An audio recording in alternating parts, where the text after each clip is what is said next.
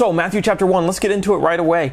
If you've ever been encouraged to read the New Testament, you may have opened up your Bible to the very beginning, Matthew chapter 1, and seen this genealogy. Just a bunch of hard names that are too hard to pronounce. You don't know who in the world they are, and it can be a really daunting way to begin Bible study. But there's actually a very important reason that the Bible opens up with a genealogy, and that's because the focus of the New Testament is Jesus. And it's important for us to know where Jesus came from in order for us to not only believe that he is who he says he believes, but it is also an evidence of the inspiration of the Bible. Take a look at verse 1 with me. The book of the genealogy of this man. This is the center point of the gospel. Jesus Christ. And it says that he is the son of David. The purpose of this genealogy is to prove that Jesus is in fact a son of David, a great-great-great-great-great-grandson of David. And that's important because David lived about 1000 BC. And it was prophesied about 1000 BC, not long after, that Jesus would come from the line of David. So that's why this has to be proved, and that's why we have to open up Matthew with this genealogy.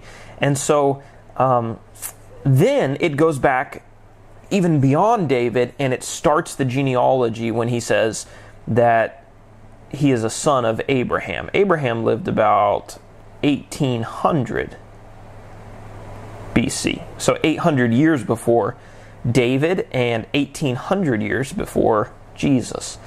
So let's take a look. I want to make it down through verse 5 today.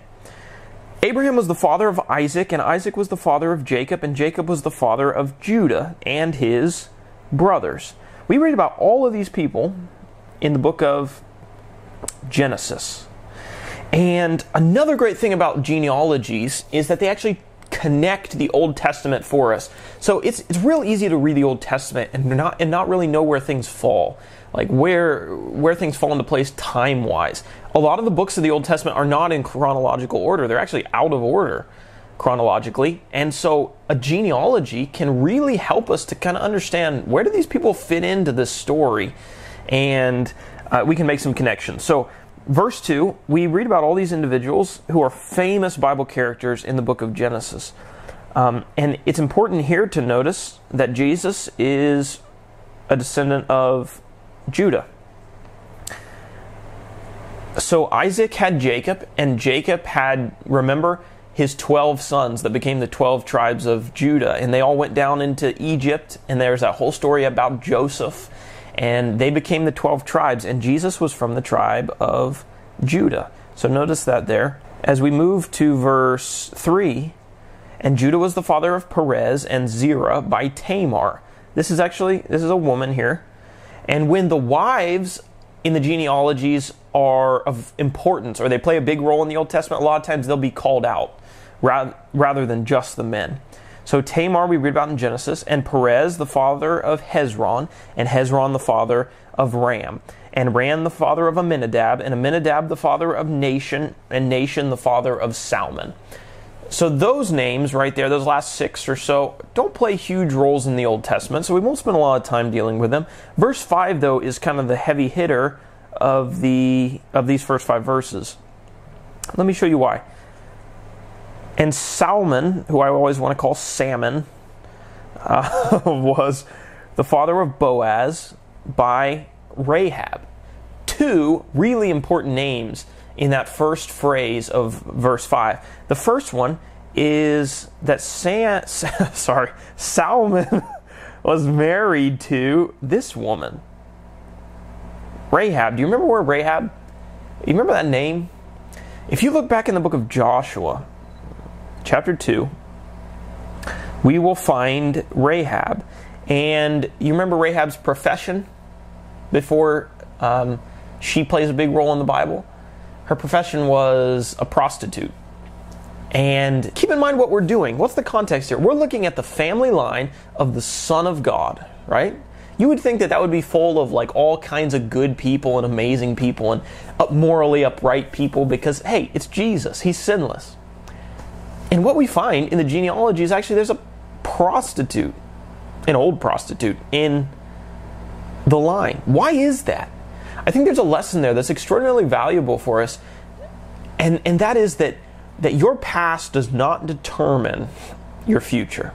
God can use anyone, and that means anyone, no matter what your past looks like, for His glory, if you will only give your life over to Him and be obedient to Him.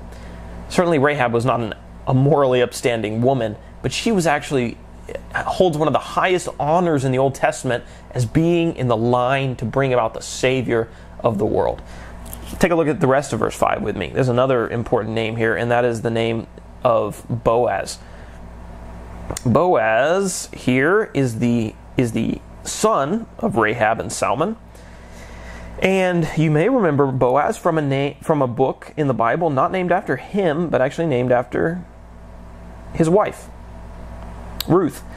Ruth was gleaning in Boaz's field, and the story goes that they end up getting married.